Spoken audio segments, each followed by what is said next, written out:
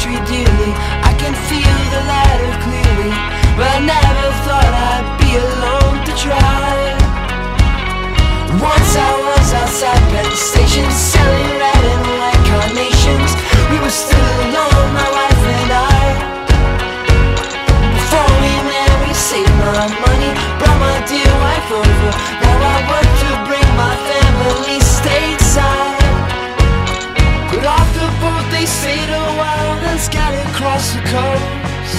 Once a year I'll see them for a week or so at most. I take a walk, take a walk, take a walk, take a walk, take a walk, take a walk, take a walk, take a walk, take a walk, take a walk, take a walk, take a walk, take a walk.